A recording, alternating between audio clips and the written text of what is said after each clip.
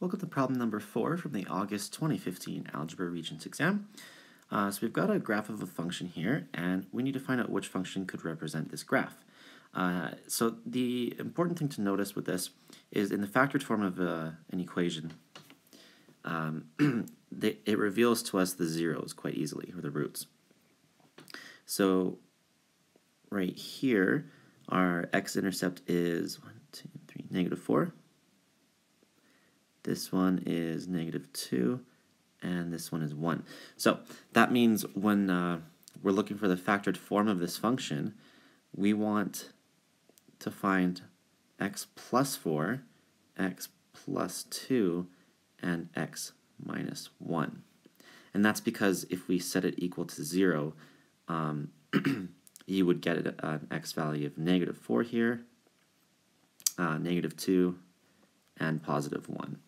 And those are the roots that we're looking for. So, looking at the different options down here in our answers, we can eliminate both this one and this one because x minus 2 is not what we're looking for. Now, to see which one of these is correct, we actually need to factor x squared plus 3x minus 4, as well as the other one, which is x squared plus 3x plus 4. And ideally, we'll find out the two missing components that we're looking for here. Okay, so for this first one, we're looking for two numbers that multiply to get -4 and add to get +3. That would be +4 and -1. And then for this one,